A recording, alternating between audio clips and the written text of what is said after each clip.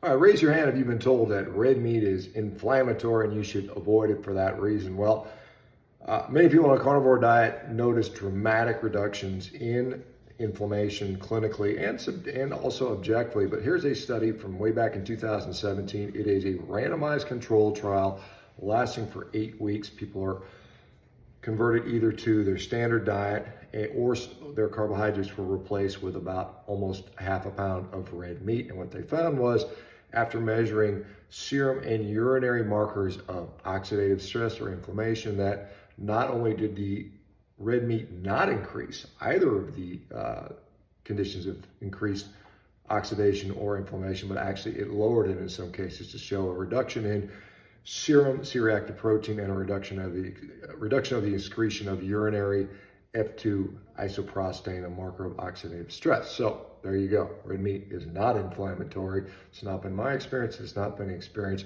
generally within the carnivore community. Take care, guys.